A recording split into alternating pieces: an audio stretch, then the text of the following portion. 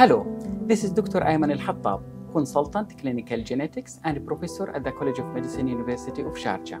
I'm also the founder of MENA Organization for Rare Diseases. The organization was established to serve people with rare diseases in Middle East and North Africa. Our goals are to educate, connect, and support. We educate and spread knowledge about rare diseases.